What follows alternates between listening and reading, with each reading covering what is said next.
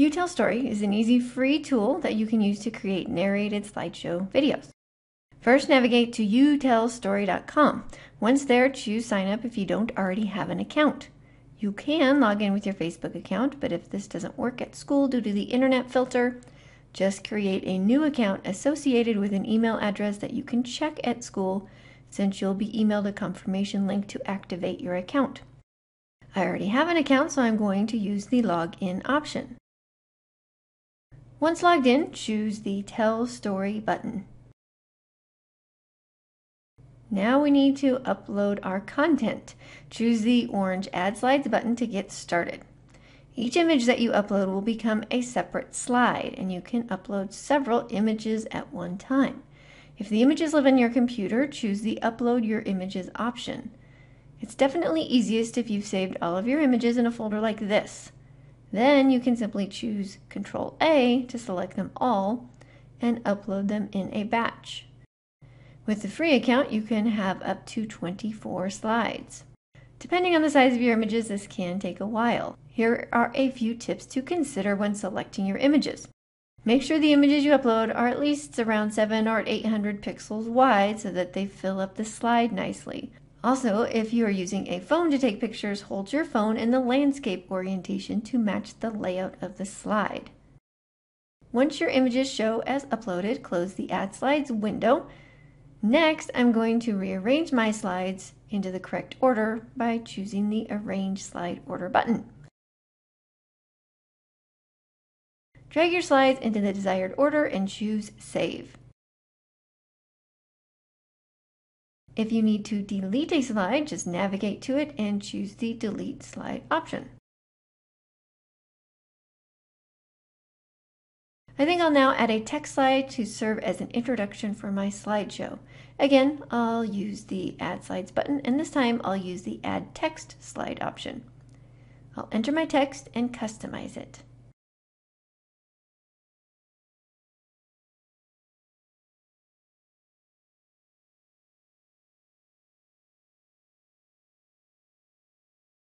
My text slide has a pretty plain background, but I can use the Background Style button to fix that. The background style you choose will be applied to all of your slides, not just the title slide, so keep that in mind. After you have selected a background, choose Save. Next, let's choose a transition style to use when moving between slides. Use the Transition Style button and select your style. Again, this style will be applied to all of your slides. Choose your style and then save your changes. Another enhancement you can add to your slides is a text overlay. To do this, navigate to a slide and choose the Edit Slide option. Enter your text. This text will appear at the bottom of the slide. Choose Save to apply your changes. It's a good idea to periodically save, so let's do that right now. First, I will change the title of this project by clicking the pencil icon next to it.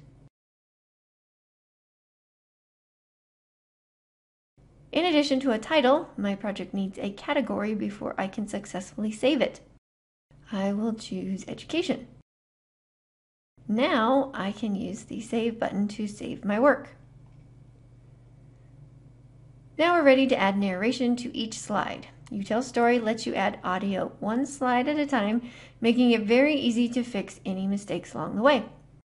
Navigate to the desired slide and choose the Slide Audio option in the top left. When you choose Record, you will be prompted to grant permission for UtellStory to use the microphone in two places.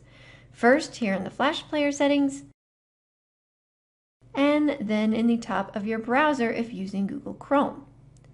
After you have granted permission, just start talking. The first step in making chocolate chip cookies is to preheat your oven to 375 degrees. While you're waiting for the oven to heat up, gather your ingredients together. When you're done with the narration for that slide, choose Stop. You can preview your recording using the Play option. If you like it, choose Insert. If not, choose Record to erase the current recording and replace it with a new one.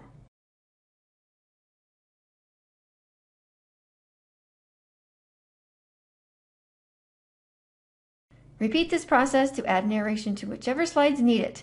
If at any time you want to delete or replace a slide's narration, just go back to it and choose the slide audio link. You can delete the audio or use the record option to replace it with a new recording. Finally, let's cover a few features that you may not need but are options to know about. The first is the video slide option. If you choose Add Slides and select Add Video, you can enter in the URL of a YouTube or Vimeo video to use in your project. The Add Form slide lets you add in a question or poll to your project.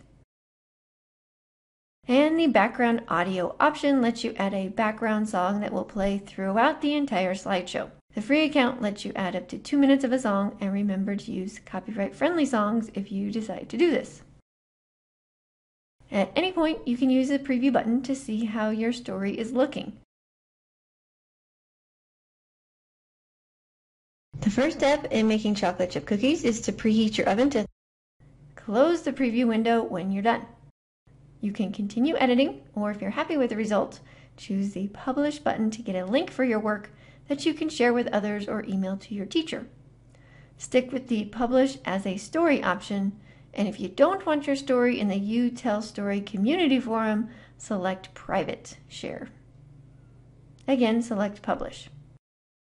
You will be sent back to your UtellStory dashboard, and from here you can edit your story or choose the Share option to get its link. Make sure to copy the URL link option to get the address of your story that you can copy-paste to send to your teacher, or use the email option to send the link to whomever you need to.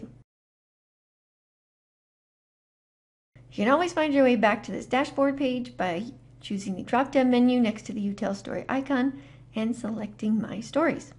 So that's how to use UtellStory, a powerful web tool for digitally telling any story.